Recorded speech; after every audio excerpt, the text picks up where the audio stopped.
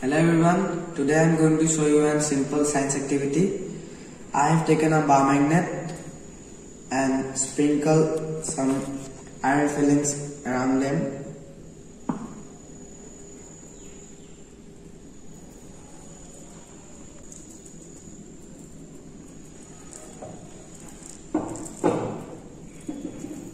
Then I am tapping at the paper.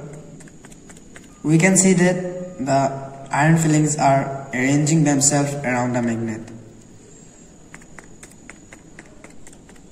The iron fillings have arranged themselves in curved lines that originate from one end of the magnet and terminate at the other. The lines run from one pole to the other. These lines around the magnet are called magnetic lines of forces, which can indicate the region in which the magnetic force is detected. Thank you.